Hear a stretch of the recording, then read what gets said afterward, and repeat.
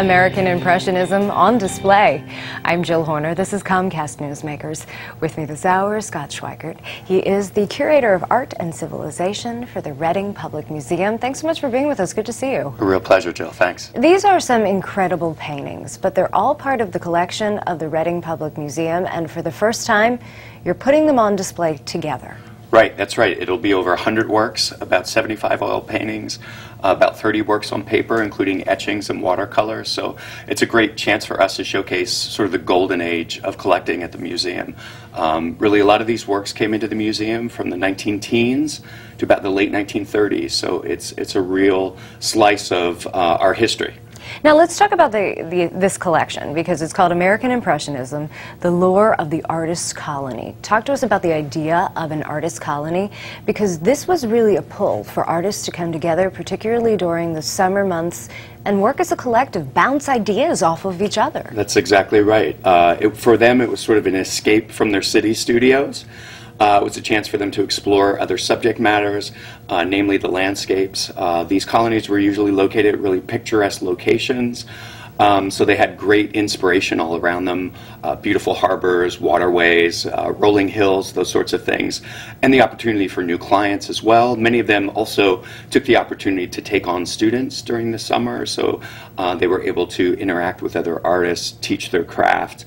And it's a great way for our visitors to try to understand the way that art was conducted at that time, the way the business worked, and the way that the artists actually had their practical day-to-day working was. So it's kind of a nice insight. Now, these were located, some of them as close as New Hope in Bucks County in Pennsylvania, several of them in Connecticut, and into Massachusetts and Cape Cod. But some of them as far away as Taos, New Mexico, and Laguna in California.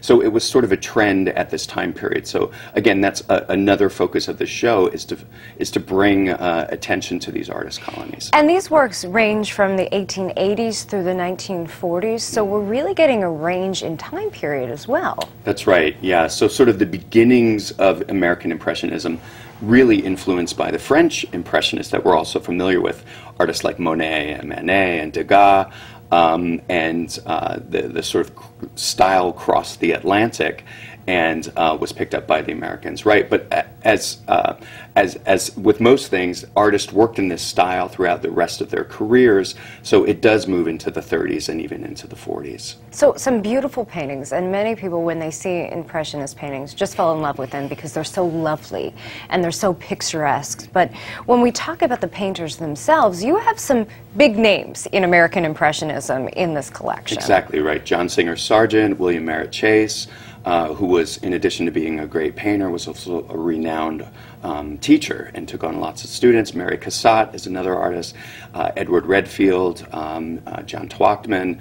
Some real icons of the movement will be on view at the museum. I think folks will really be surprised and pleasantly pleased by what's on the walls. And now, some people who have visited the museum in the past may have seen one or two of these paintings in isolation. But for the first time, you're putting them all together. What is it like to see them as a collective? It's great. Well, actually, I've only seen images of them all together. So physically, it will be a revelation for me, too, because it will be the first time that the galleries are hung where they're side by side. And it's going to be interesting, I think, to see the relationships between how they look on the wall and how they work together. So really almost creating your own artist colony at the museum? Right. It's a good way to think about it. But yeah, I think it's an opportunity it's a rare opportunity really for folks to see just how deep our holdings are in this area. So we're very proud of it.